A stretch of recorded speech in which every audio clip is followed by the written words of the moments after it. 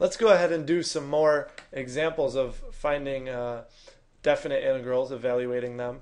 So if it's helpful for you, I definitely recommend just writing in the top of your paper the fundamental theorem of calculus, just in its general form. I often do this with new formulas or anything that I think I'm going to be using kind of often. Oops. It just helps it kind of stick in your mind as a first plan of attack. It helps when you get to a test, you don't have to think about what to do. You kind of can write at least this down and see where you can go from there. But anyways, okay, that's more of a test-taking strategy and just a general learning strategy. But let's go ahead and do this problem at hand. So how are we going to do this? Well, first of all, we need to find the antiderivative, or an antiderivative of x squared plus 2. So x squared, we know how to do that. That's just x cubed over 3. And an antiderivative of 2 is just 2x. And in the last video, we discussed why we don't need to add plus c, because the plus c's are just going to cancel. So we add this vertical bar to remind us we need to plug in some numbers. We're not done yet. So we're going to plug in 3. So this is going to be 3 cubed over 3 plus 2 times 3. So that's what happens when we plug in 3 minus what happens when we plug in 0. So this is 0 cubed over 3 plus 2 times 0. Okay, well, 0 over 3 is 0, 2 times 0 is 0, so that just goes away. 3 cubed, well, this is really 3 squared because we can, let me do that in a different color. We can cancel one of these powers in the bottom because the number here, the base is 3. That's why we can do that. Or you could just evaluate it. That'd be 27 over 3, which is going to be 9. Same thing as 3 squared. Okay, so anyways, that's arithmetic. Back to calculus. 9 plus 6 is equal to 15. So the area under the graph of x squared plus 2 on the interval for when x goes from 0 to 3, the area under that graph is 15. That's pretty cool. And it shouldn't surprise you that we can do this process. So I didn't actually talk about this while it was happening, but we can take the antiderivative of x squared and the antiderivative of 2 separately, because when we take derivatives, we can take derivatives of sums separately. So in other words, let me show you what I mean. If we were going to do this in reverse, if we were going to take the derivative,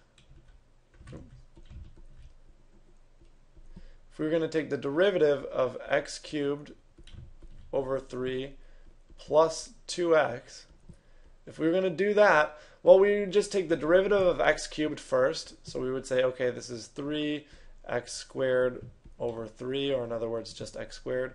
And the derivative of 2x, we just take that. That'd be 2. So we do it piece by piece. So it shouldn't surprise you that when we're undoing the process, when we're taking an antiderivative, we can also do it piece by piece. Okay, let's look at some more examples here.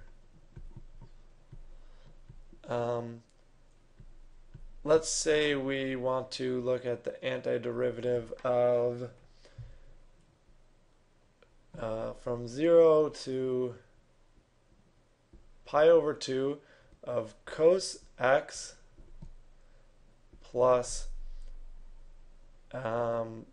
let's do just x. Okay, well, what's the antiderivative of cos? Well, the derivative of sine is cos, so the antiderivative of cos is sine. And pause the video if you need to take a moment to think about how that works. Sometimes the words can be confusing to think about as they're said. The antiderivative of x is just x squared over 2. And then we're going to evaluate this from 0 to pi over 2. And once we find the antiderivative, the rest is really just arithmetic. So I'm just going to switch colors here because I feel like it. So this is going to be the sine of pi over 2 plus pi over 2 squared over 2 minus the sine of 0 plus 0 squared over 2. Okay, well, lucky for us, this is easy enough to evaluate. Sine of 0 is 0, 0 over 2 is 0, and then what do we have left? Well, the sine of pi over 2, that's 1, and then pi over 2 squared, that's pi squared over 4, divided by 2 is pi squared over 8. Pi squared over 8. So that's our answer. That's fine the way it is. You could also combine this so we get 8 plus pi squared over 8. We really didn't need to do that, but anyways, that can be done. Okay, so hopefully we're getting some good practice here. Maybe let's just do one more. Why not? How about the antiderivative from 0 to 1 of e to the x plus 3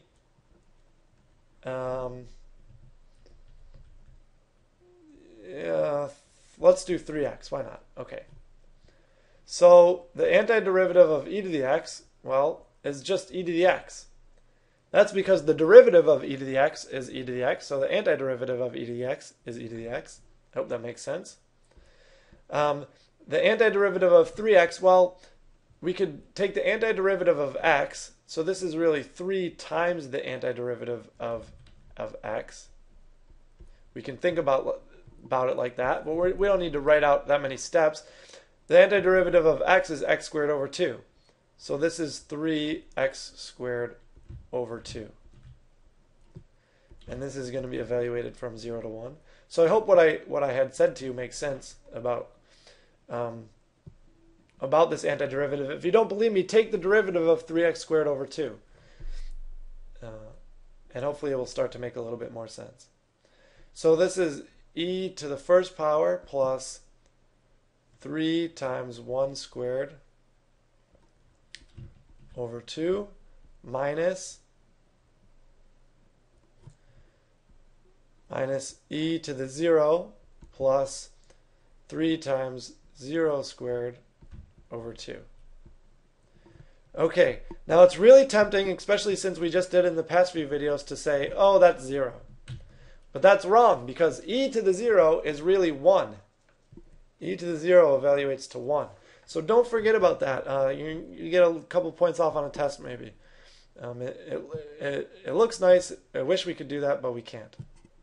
So anyways, this is e. 1 squared is 1, so this is just 3 halves. E plus 3 halves minus 1. This part, of course, is 0. And that is equal to e plus 1 half.